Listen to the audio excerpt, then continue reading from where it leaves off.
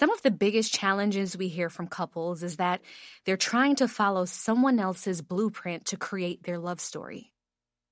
People are so caught up in trying to look like or be the perfect couple that they don't want to take the time to figure out what's really important to them and what values they need to start their relationship off on a solid and stable foundation.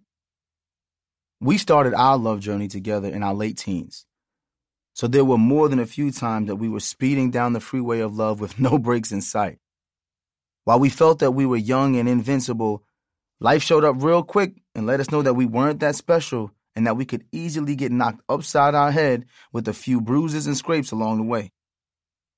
But even with all these twists and turns, the thing that we continue to be proud of is that we created our love based on our own rules. I was the first one to initiate intimacy in our relationship, and at one point, I was the breadwinner in our home as Devale was beginning to start his acting career. And Devale was the first to be bold enough to pivot into his dream of becoming an actor after walking away from his career in the NFL, which then inspired me to chase my own goals as a makeup artist, an on-air TV personality, and social media content creator.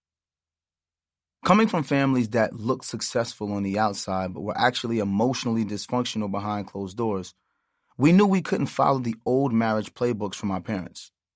We had to create our own rules about how we wanted to communicate, build, and thrive together to create a family that we could be proud of. Now, some of these rules that we created for ourselves were broken and rebuilt time and time again. Some of our primary values about serving each other and propelling each other's goals have remained the same. Then if you're truly committed to having a lifelong relationship that's able to withstand the challenges that are sure to come your way, you have to be willing to step away from everyone's opinions and make your own guidelines. We know that there are still people who are following rules like observing 90 days of abstinence at the beginning of a relationship, shunning women for embracing their sexual autonomy, taking on those old Mars versus Venus rules from the 1990s, or feeling like you have to let a man be an alpha male and take the lead. No shade to anybody if these classic approaches work for you, but we have a good feeling that they probably don't. So how do you create a dating vibe that works for you? How do you step into your own sexuality and sensuality without guilt, judgment, or shame? When is the right time to define your relationship? Who gets to say, I love you first? And does it even matter? So let's talk about what it means to start off on the right foot in creating a good relationship and help you find the value in creating your own rules.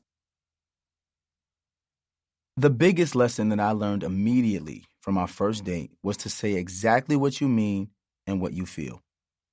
If you're dating with purpose, when you first meet someone and you're getting to know them, it's important to tell them exactly what you want, what you need, and how you feel.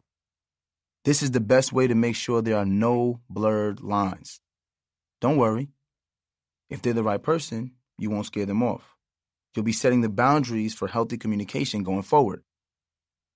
After our first kiss, I told Khadeen straight up, look, I don't want to be anybody's boyfriend. I was super glad when she replied, That's fine, because I don't want to be anybody's girlfriend. We knew we both liked each other, and we were both curious to figure out exactly what that was going to look like. We were both upfront and transparent with each other. With all my 18-year-old confidence, I said, I don't know exactly what I want, but I know that I like you. That step was important for me because throughout our marriage, I've learned that sometimes you don't know exactly how to articulate what you want or what you need from your partner, but you can start by articulating what you want for yourself. From there, the choice is up to your partner to oblige you and decide if they want to serve you in that capacity. As Khadeen and I continued being honest about what we wanted individually, our relationship continued to grow and the foundation got stronger. Even if we didn't agree on what we wanted at the same time, at least I knew what she wanted for herself, and we made choices to serve each other in that capacity. We made mistakes, of course, but having that solid foundation made it easier for us to be honest and reevaluate what was working and what wasn't.